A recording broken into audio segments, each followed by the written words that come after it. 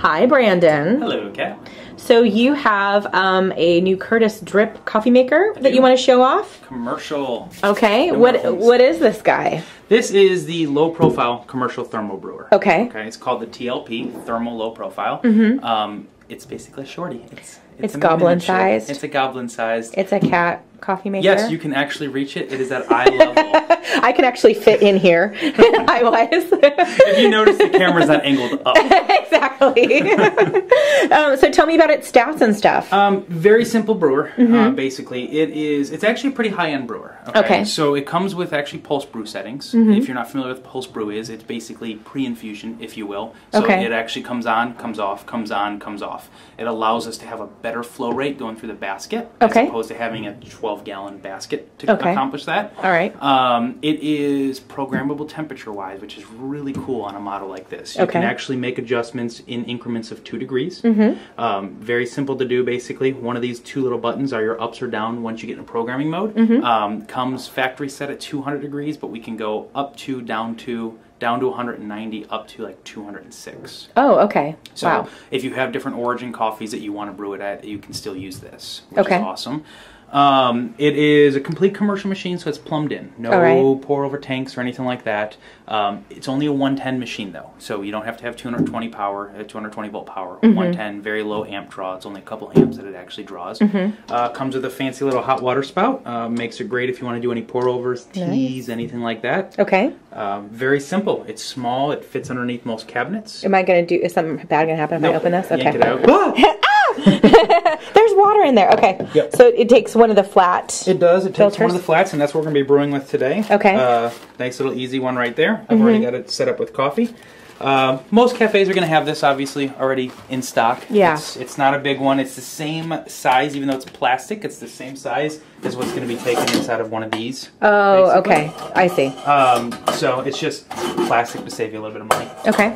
And then we brew directly into this guy. We are, because it is a low profile. If you notice, this one's a little shorter than the other ones. This is actually a 2.5 liter, so it's shorter and has more volume. Yay! But we're going to brew directly into this. That way you can just close it up. And directly with the pump in there too, going through that hole? Yep. Now there's some people, they'll do this. You'll see a lot of cafes like that. Okay. There's not a real reason to do that. You can brew directly through here. There's also no reason to do it. So it doesn't really matter.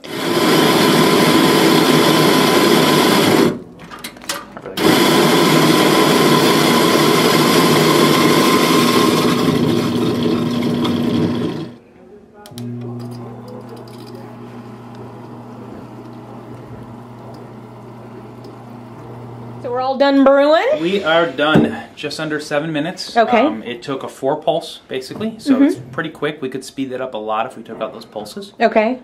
And what kind of coffee did you use? We are using Zoka Tangletown. Part of the reason I did go with that 4 pulse on this one here is because it's a lighter blend. So it's nicer if it just has that, if it just sits a little bit longer. I find it nicer. Okay. We did an 18-to-1 concentrate. People will play around from 15 to 18 to 1. So it is. What does that mean? For somebody like me who's not a coffee geek.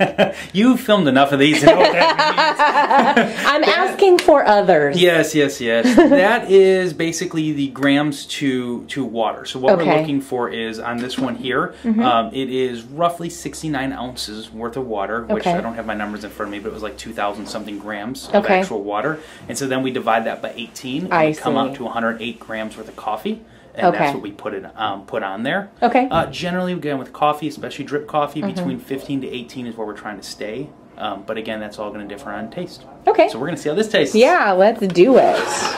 I'm excited. We have Sam's little grandma cups down here. That looks perfect. See if I can actually put that in there. That would help. Let's give her a go. Cheers. Oh. We're fancy and commercial. It's good. It's really smooth. Oh, yeah. Hot. Very hot. Yeah. Great temperature. Smooth.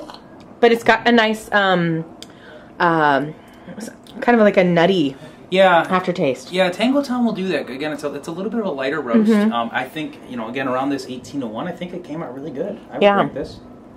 So who's going to buy this, Brandon? This is This is kind of a weird machine. So this is for people that have short countertops, basically. It works great in offices. It's offices, places like that, basically, where, you know, you can't have that big, tall machine that's this tall. We're looking for volume. It's really not the machine for a coffee shop. Again, a full-size coffee shop, you may as well buy a full-size machine.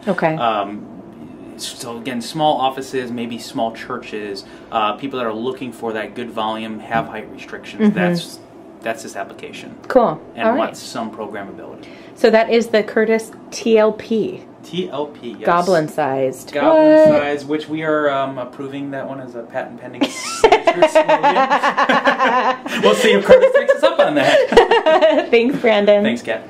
Hi, Brandon. Hello, Kat. So you have a new Curtis drip coffee maker that you want to show off? Commercial. Okay. What is this guy? This is the low profile commercial thermo brewer. Okay. It's called the TLP, thermal low profile. It's basically a shorty. It's goblin sized. It's a goblin sized. It's a cat coffee maker. Yes, you can actually reach it. It is at eye level. I can actually fit in here. Eye-wise. If you notice, the camera's not angled up. Exactly.